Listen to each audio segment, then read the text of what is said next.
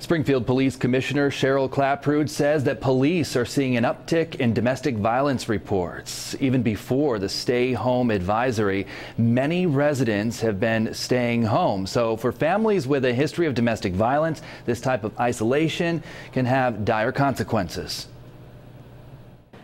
I will tell you that victims of domestic violence are being assisted daily.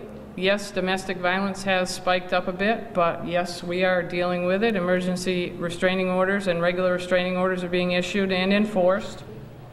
An important telephone number for you here for victims of domestic violence, questions, concerns, or if you need assistance in getting safety, you can call this number right here, the Domestic Violence Advocates Hotline.